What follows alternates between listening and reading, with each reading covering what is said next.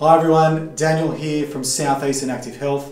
My top 3 tips for returning to exercise are as follows. Tip number 1, be consistent. There's no point in smashing yourself for 2 or 3 days in a row, getting really sore and then not doing anything for 2 weeks. The more consistent you are with your exercise, the faster the body will adapt and get back to feeling good again during exercise. The second one is grade your return. Don't go really hard, really early. The body's going to react in a negative way and you might feel very stiff and sore. Slowly integrate the exercise, slowly increase the level of weight that you lift or the level of the intensity that you work out, and your body will love you for it. And the third and the most important is make sure you give yourself adequate recovery. Hydrate, refuel, and most importantly, get a good night's sleep and your body will thank you for it.